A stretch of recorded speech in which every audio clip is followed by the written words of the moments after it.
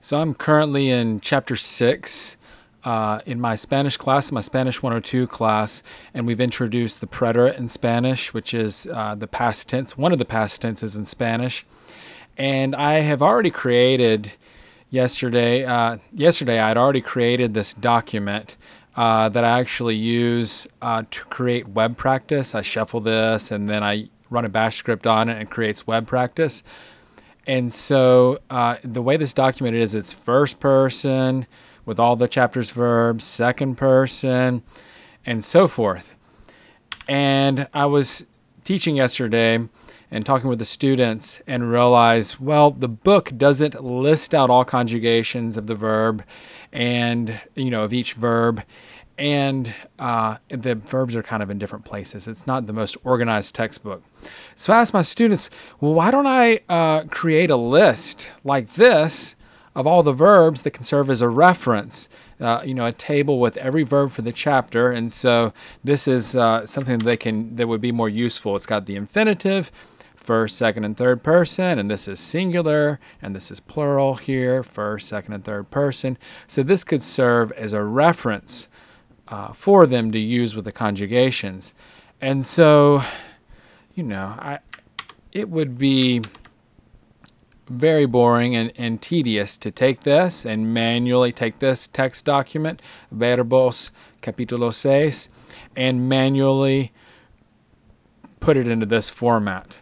And so I immediately knew, well, I'm going to do a little bash one-liner to fix the issue, to convert this into this and save a lot of time and potentially save errors. And so I knew that I needed to take this and create a list of infinitives first. So here is verbos capítulo 6 infinitivos.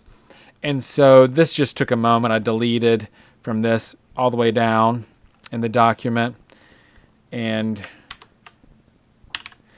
then I just did a vim macro to take out after the infinitive of the verb on each line. And so I created this infinitives list. And so let's get to the one-liner of what I did. And the way whenever I know I'm going to build out a big command, I start simple and then I build up complexity. Because if I don't start simple, if I start here, then I could have a little error somewhere in there and it could be harder to figure out where the issue is. So why don't we just walk through this loop here. And so it's called while read. And what we do is we feed this infinitives list into the loop. And here I'm just echoing out each line. L stands for line.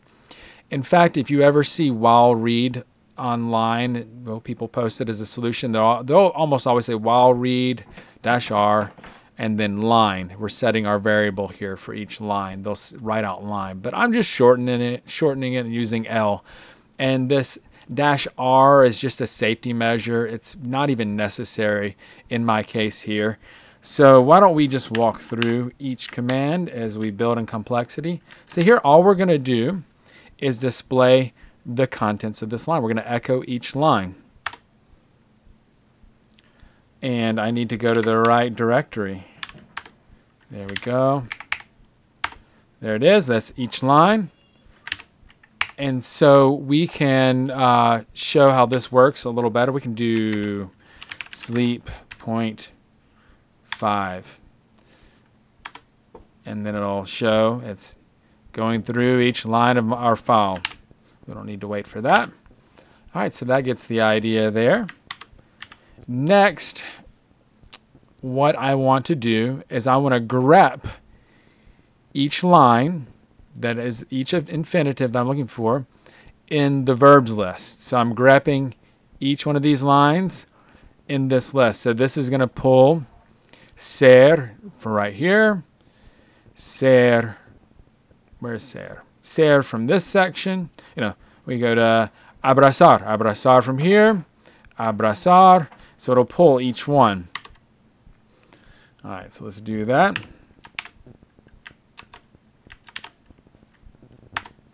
All right, so that's great. That put them together in groups of 6. So I've got first, second, third person, singular, first, second, third person, plural. So we're getting there, but I don't like this. This repeats the infinitive 6 times unnecessarily. We can't have that. And so here I decided, well, I need to create an empty line between each set of 6. So I did that there. We'll just run that real quick. That put the gap that we want for our reference file. Next,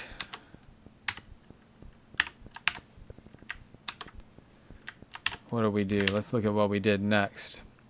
So we're right here. Now, I realize that I need to cut. I'm going to want to cut from here forward. Or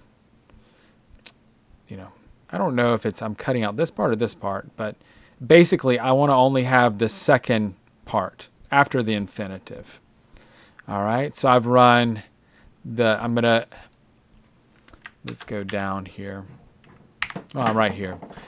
So I'm going to run cut, and I'm going to set the delimiter to a space. The default delimiter is the tab, and I'm going to go from the second field moving forward.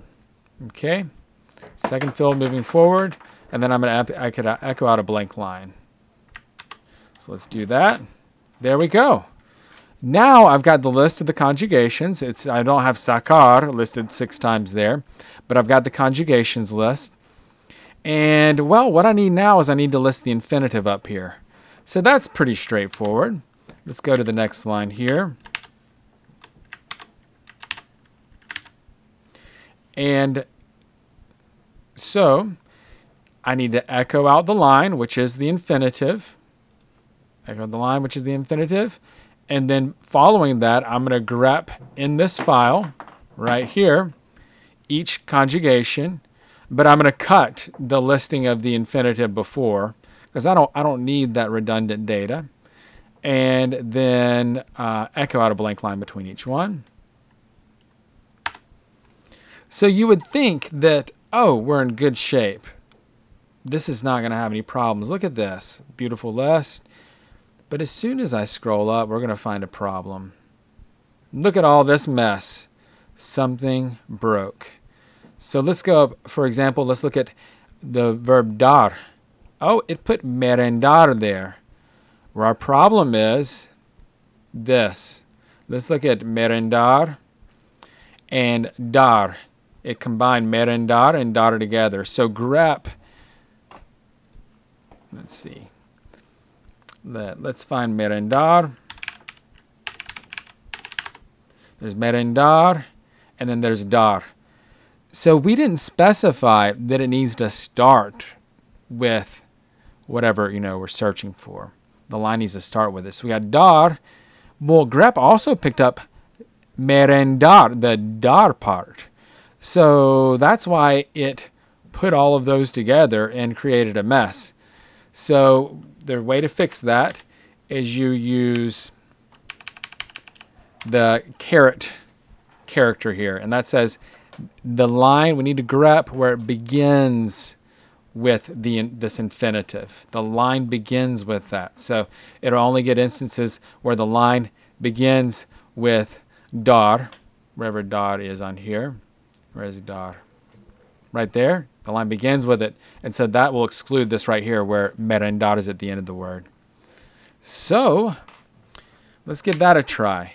Now this second to last one is actually the one that I used. And so I piped all of this data that it outputs, and I piped it into this program called xselect. I don't know how it's going to be. It's just X and then SEL. And this puts it into the clipboard so I can paste it. So I just copied that, and then let's run it. And we're not going to have any output, but let's pop open Vim. And now I'm going to paste it by hitting P, and there it is. There's our list, and you'll notice there are no issues. You've got your sets of 6. And go to the bottom, and I'll take out the blank line, and then I can go ahead and save it, you know, whatever file I want to save it as. So that's one way of doing it, and that's the way I actually did it. But the other way you can do it is this. Why not go ahead and write it out to, this is actually more complicated, so this is actually simpler, but this is just another option. You can write it out to this text file called full verb table. And what I've done here is I've put parentheses around my group of commands. And that way, all of this data is going to go into this file as opposed to just echo. Otherwise, it would be a blank file with just echo. So this is grouping. It's grouping all these commands together to go to this text file. Now here, I didn't bother doing the -r, but you need a -u3. So what is this? You've got, it's reading in and then it's going out. So standard input is 0, standard out is 1, and standard error is 2. So in order for this while loop to work and read in and go out, I had to put this on 3. I had to add this 3 here in order for it to work correctly. So we can run that. And that did not give any output. It's because it put everything in this file called full verb table. And same thing, I just open up the file and you've got the list. So it's really nice. It's a really nice feeling to be able to quickly build a command like this, and it saves yourself a tedious task of having to convert this into this manually. And whenever there's a tedious task, it's good to have the computer be able to do it.